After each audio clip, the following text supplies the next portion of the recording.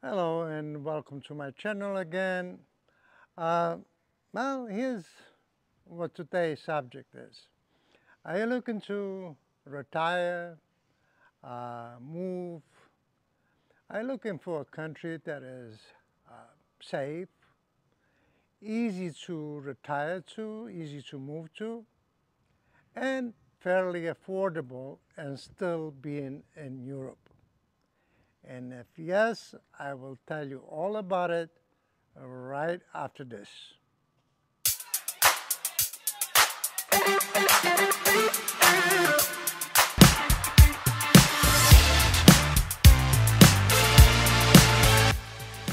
Well, like I said, if you're looking for a country that is safe, easy to retire to, and still very affordable, well, you probably heard about this country for a very long time, and I hate to say it, it wasn't really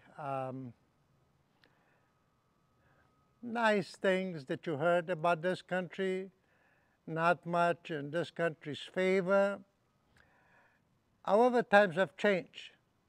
I'm not going to tell you that, there's nothing wrong here, but I will tell you I moved here with my wife from Florida 10 years ago, and we never looked back, did we? No. Now, lots of you are saying, well, tell us what country this is. Well, do you want to tell them what country this is? We moved to Serbia. Yes, we moved to Serbia from Florida. One of the big things that it was, first of all, Florida, it's always hot, and you move into a country that is 4 seasons. Well, even though right now I'm not really sure that there are 4 seasons anymore. It's hot in the winter, it's hot in the summer, it's hot in the fall. Right now we are towards the end of September, and the temperature is still about 25 Celsius. Now, why am I telling you that is easy to move to this country? Well, all you have to do is basically buy a property, buy a house, buy an apartment in Serbia. And even though a lot of people will tell you, you know what, you cannot own land in Serbia. And it's true, you cannot own land in Serbia. However, you could buy a house in Serbia, and naturally the land around that house will also belong to you. But you could also buy an apartment, and the reality, you could buy them fairly cheap if you decide, you know what, I'm not going to sit in a major city like Belgrade or Novi Sad or Niš. As soon as you get out about 30, 40, 50, like for example, we bought a house about 60 kilometers from Belgrade. It's a nice, quiet town. Not in 1 hour we are in Belgrade, and in about 20 minutes we are in the city of Smederevo, city of Kovin. So the reality is not far from things that you want to be to, but at the same time, you're a nice, quiet place. And if you're looking for, a smaller town like this, you could buy a property for 50, 40, 30, and even $10,000.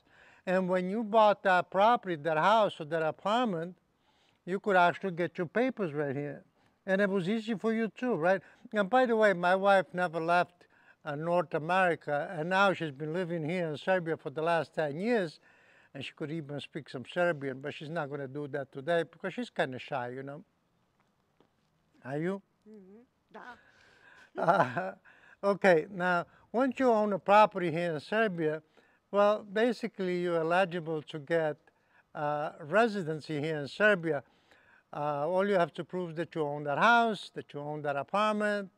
I have a small bank account. I think for one person it's like $1,500, and for a family, like 2 people, it's around $3,000, $4,000. All you have to do is put in a bank account. Now, the reality that in Serbia, the insurance basically is social medicine. So you would have to pay for your own, doctors and hospitals and stuff like that.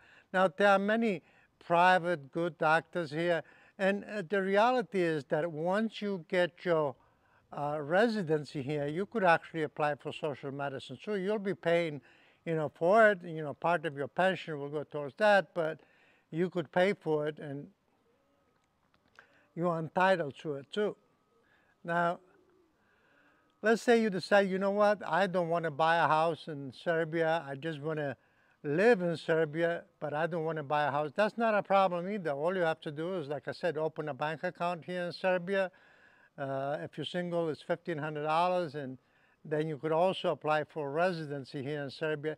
Yes, you need proof of medical insurance, but all you have to do is get, travel insurance, and then you'll get a temporary residence, which is valid for 1 year, and after 3 years, you could get your permanent residency. Well, actually, after 3 years, you could even get your citizenship here in Serbia. Now, if you want to decide, you know what, I want to sit for a while, look at the country, see if the country is right for me. Well, guess what? As an American, Canadian, or even some Western European countries, Australian, well, you got 90 days to make up your mind, because you will get a visa here for 90 days. And if that's not enough, well, there are many countries around Serbia that are very close to Serbia, and we've traveled through a lot of them. We've been in Greece a couple of times, Romania, Poland, Czech Republic.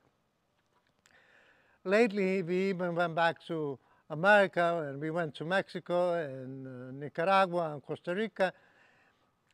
And one of the reasons we've been able to do that, because Serbia is still very affordable.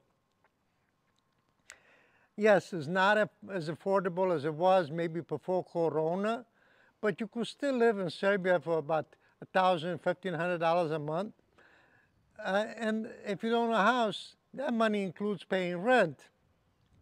Obviously, if you're not staying in a city like Belgrade, where it's more expensive, stay in a smaller city or even in a town like we do. Now, like I said, you need about $1,000, $1,500 to live fairly comfortable here in Serbia. Now, yes, Serbia does not have a beach, like it doesn't have an ocean, but guess what? It's easy to get to Greece. I mean, you sit in a car in 6 hours, you're in Greece. Or Montenegro, or Croatia. So if you love the beaches, it's not hard. However, Serbia's got many rivers and lakes, and we enjoyed that just as much as we enjoy the beaches. And there are beautiful mountains here in Serbia, and there are many beautiful things that you could enjoy. Now, the country is fairly safe, even though, a lot of people, even Serbians, will tell you, it's dangerous to live in Serbia. There are bad people, there are thieves, there are this and that. And guess what? We lived here for 10 years. Did you have any problems? Not a one. And, we traveled all over Serbia. We've been just about everywhere in Serbia. We never worried that, something bad is going to happen to us. Now, I always suggest, if you don't speak the language, and if you don't know much about Serbia, and if you want to move to Serbia, get an attorney, but get a immigration attorney. Because if you don't, for example, there's a lot of attorneys that deal with real estate, and you tell them that you want to buy a house, and believe it or not, even attorneys will tell you, oh, no, you cannot own a house, which is not true, because Frances, she's American.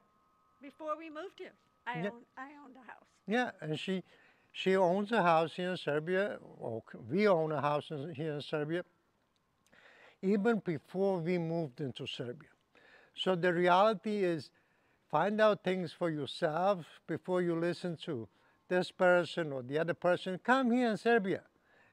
Now, if you have any questions, well, I'm not an attorney, and right now I cannot recommend an attorney for you because my YouTube channel is still small, but who knows, maybe an attorney will call me and he'll give you an advice on what you need.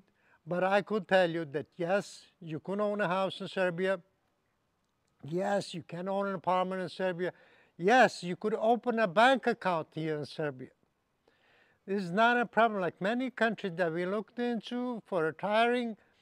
If you're not a citizen of that particular country, you cannot open a bank account. But yes, in Serbia, most definitely you could open a bank account. Now, if you have many questions, ask anything. I will put my email address in description or below the description, so in the comment section. So you could write me an email, you could just leave a comment here, leave a like on this video, because the more people leaves a like or not a like, we'll get better, more views in the YouTube. Now, again, don't forget subscribe, comments, and I will talk to you in the next video. Have a nice day. Oh, and by the way, the one important thing about coming into Serbia, once you arrive in Serbia, you have to register with the police. Now, if you stay in a hotel, they will do that for you. However, once you stay in a private home, just tell the person, listen, register me, because you do need to register in order to stay in Serbia. It's no big deal. You just go over there with your passport, fill up some paperwork, and that's it. And when you leave, you have to take that paperwork with you and show it out to people. Now, where we are located right now, we are located in Smederevo, and this is Smederevo Fortress right here. And I'll talk to you in the next video.